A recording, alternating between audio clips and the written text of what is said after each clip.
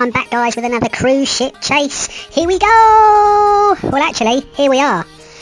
I had a guy came up to me just as I took off, couldn't stop talking. He was with me for the whole flight. I couldn't believe it. Do you know what I mean? This man would not let me alone. He was like a dog with a bone. You know what I'm saying? I mean, it came very close to Thor having to get his hammer out, and it was almost hammer time. But no, I'm a nice guy. I stood and chatted with this fella, but he put me off my game completely. But let me tell you, peoples, just before I took off, I was like near this metal thing. So I've taken Mavic off, and it's gone all crazy in the app. Magnetic interference, restart the drone, had to land it, restart it. And I'm sure it wasn't quite right during the cruise ship chase. And what with the man that just would not leave me alone, it's not the best. There's a couple of gimbal shakes throughout it. But anyway, check it out and let me know what you think.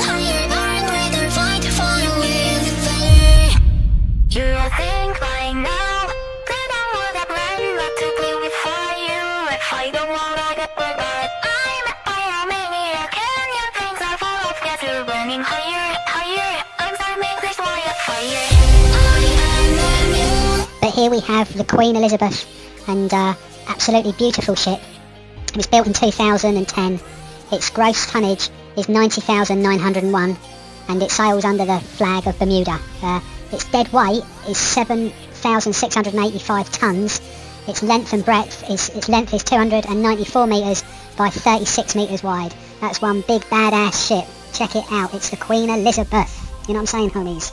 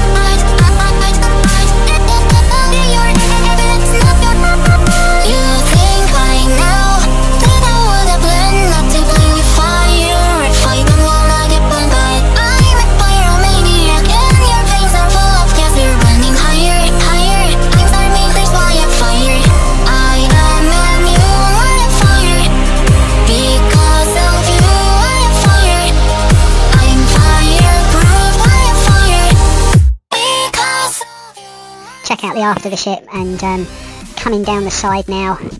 Well, I've got a confession to make. Generally in all of my videos, all you hear me talk about is literally.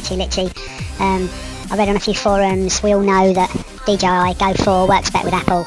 So I had a bit of a deal on an iPhone 6 Plus, and managed to get DJI Go 4 4.0.8 from the App Store. Had to use a program called Charles Proxy, where you change the version number that you want and download it through iTunes. It was a bit of a pickle to do, but I managed to get it done in the end.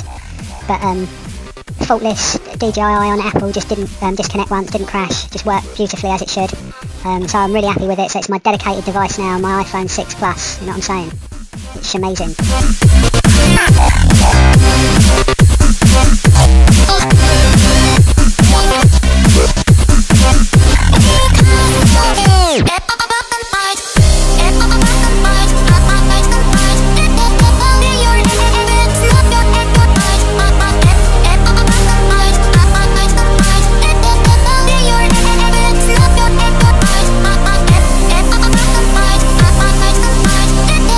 Check out the front of the Queen Elizabeth. Absolutely beautiful shots.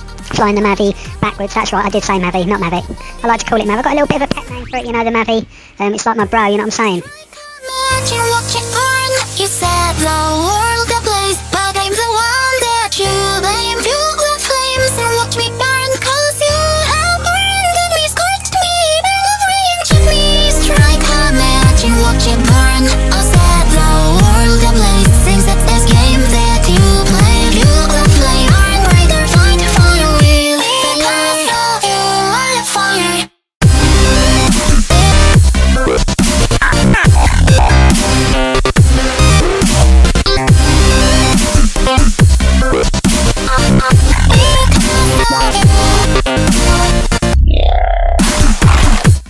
Having a look at the top of the ship now. Not well, there's a couple of people on top deck, but it's quite chilly. It has been raining. Obviously it wasn't raining when I flew Mavi. I'm gonna call him Mavic actually. You know what I mean? I don't want to let you lot into too much of my personal relationship with Mavi. But anyway, there's one pull up the front, and then there's the second pull towards the stern of the ship. And yeah, she looks lovely, absolutely beautiful vessel. Shame it wasn't sunny for all the passengers.